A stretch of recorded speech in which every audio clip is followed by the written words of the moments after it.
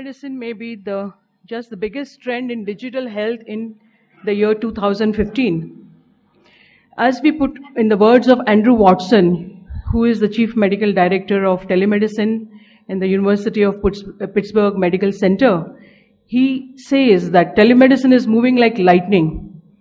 By that he says that we are able to offer the patient much more than before because the technology around virtual consultations has finally come to a point where the doctor is able to give a good experience to the patient.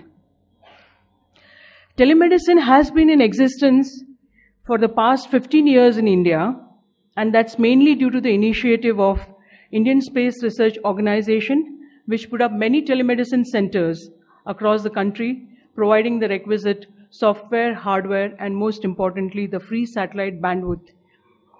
One can see, looking at the vastness of India, why the telemedicine application would be relevant to a country like this.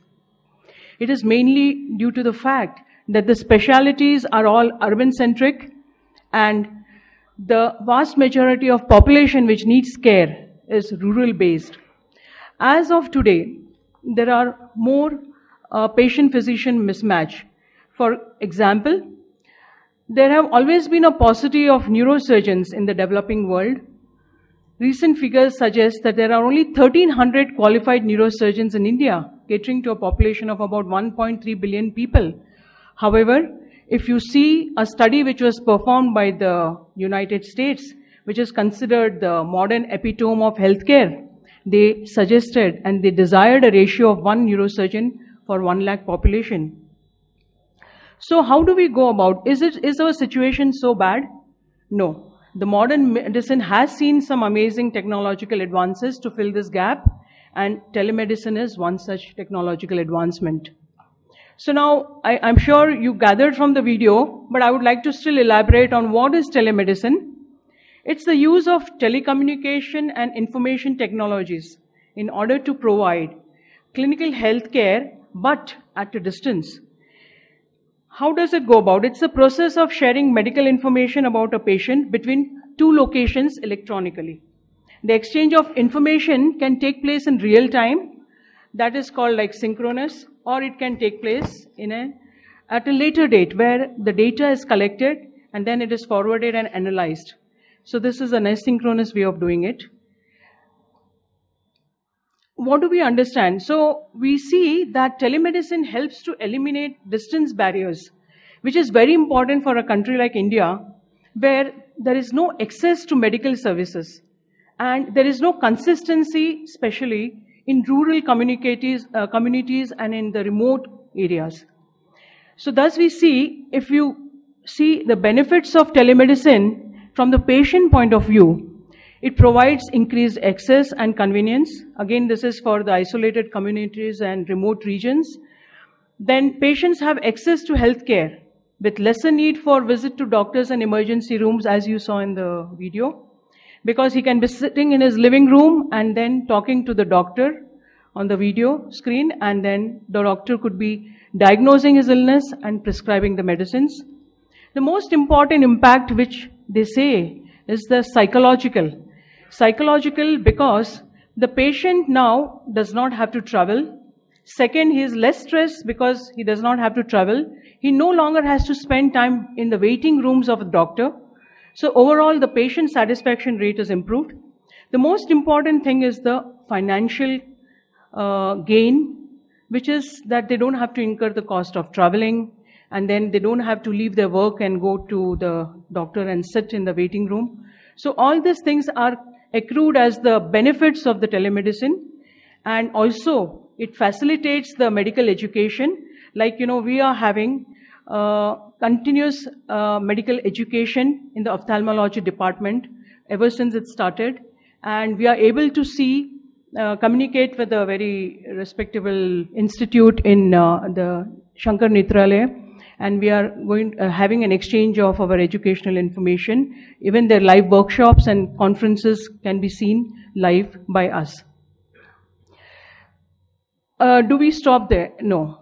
What is exactly Bhagwan Shri Sathya Sai Baba, who started this hospital, what he started in the 5 guiding principles, that healthcare should be universal, it should be free, it should be comprehensive, it should be administered with love and compassion, and it should be preventive.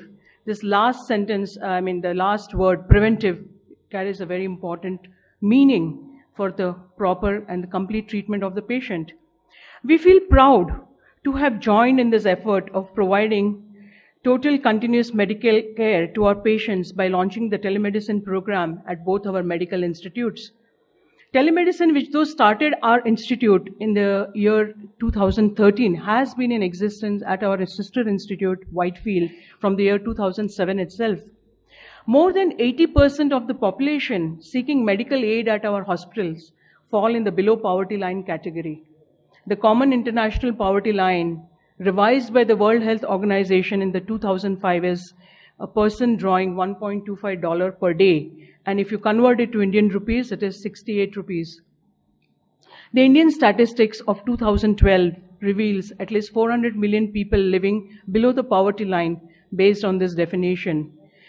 We did a small study at our sister institute, Whitefield, and we found out the financial implication of this and how it helped our patients. They did an analysis of the data of the two centers like Barakpur and Bhubaneswar, the neurological consultations, and they found that 76.13% of patients from Barakpur center and 62% of patients from Bhubaneswar, they lied below the poverty line. This statistic is important when analyzing the financial implication of an OPD visit and the amount of money actually saved by these patients. The financial implication become clear when one understands the amount of money each patient saved by avoiding an OPD visit. We researched the approximate amount of expenditure incurred by a patient accompanied by one attendant and surviving in Bangalore for 3 days. This amount is extrapolated to the 157 patients who were recalled to the OPD. The staggering figure of Indian rupees of 1.45 crores, roughly translating into a US dollar of 2,25,000, is the amount saved. For such a population, making a second follow-up visit after surgery becomes a Herculean task, especially when they are from very distant place. Hence, an urgent need was felt to link these two states from where the maximum patients are drawn to this hospital. So thus were established two telemedicine centers, one at Bhubaneswar in Orissa and the other at Barakpur in West Bengal, linking the Sri Sathya Sai Institute of Higher Medical Sciences to these two states. The telemedicine center at Sathya Sai Institute of Higher Medical Sciences acts as a specialist center providing services to these two nodal centers. Both are populated regions of Northeast India. Now coming to our personal telemedicine sessions which go on here, I still remember a very rare and a sick baby which was operated by me.